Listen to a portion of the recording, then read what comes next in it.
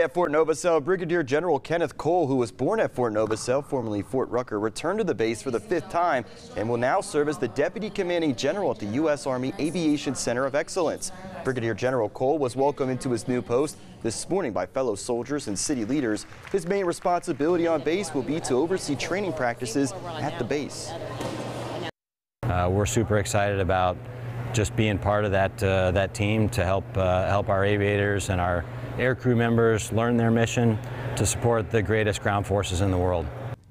Before returning to Fort Novosel, Cole was the Deputy Commanding General of the 101st Airborne Division, also serving tours overseas in Germany and the Middle East.